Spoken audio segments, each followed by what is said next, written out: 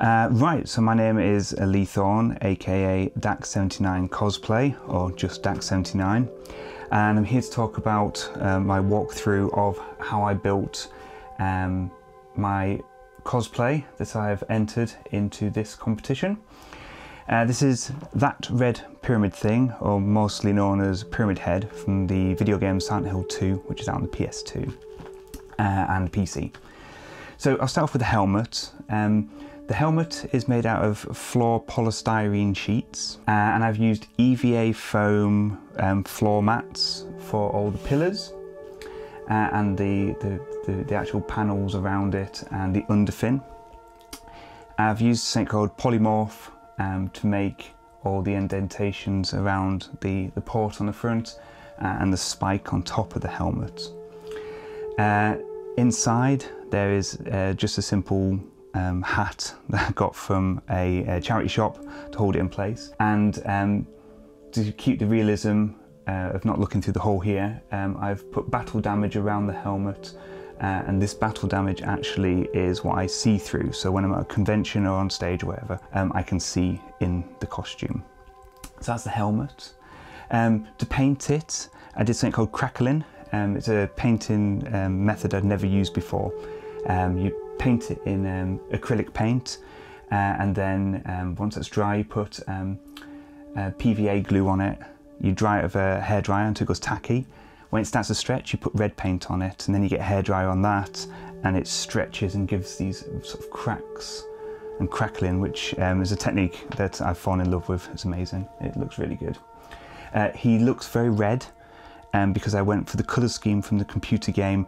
Now, when you play the game, it's a lot darker, so if it's on a convention floor or under bright lights, it can look too red, but this is deliberate. It's so that when you're in a dark environment, when you're in the shadows, the red can show. So that's why it's this bright. You might wonder why. So I've got the great knife. This is a 3D model file. It's from the computer game. It's been put into Splicer and basically dismantled big enough to fit onto a printer bed of a Perusa i3, and then printed. And then once it's printed out of PLA plastic, it's been glued back together with a piece of plastic down the center as the shaft, so it doesn't fall apart. The tumer on the back of his head. This is one thing a lot of cosplayers actually don't do when they make this costume, which is such a shame because it's quite a creepy part of him. The tumer is actually just a piece of the cloth from the smock.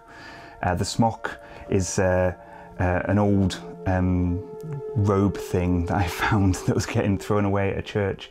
I then dismantled it, took off the arms, and sewed up the front, sewed up the bottom, made some little leg holes for my legs, and then with the remaining material I created the tumer, which then I filled up with old socks and then I put some string on it, painted it up with acrylic paint because what I had lying around, and it matches the helmet. It's great. And then I've put a PVA glue over it to give it a glistening effect. In a perfect world, before going on stage or something, I'd probably give it a good spray with something, water or some sort of light misty thing, maybe a little bit of Vaseline just to make things shimmer a little bit. So yeah, the robe, it was the first time I've ever sewed anything before any of the work here you're seeing. I basically went onto a e-cycle page, asked if anyone had a sewing machine, got given a sewing machine, and then did that robe.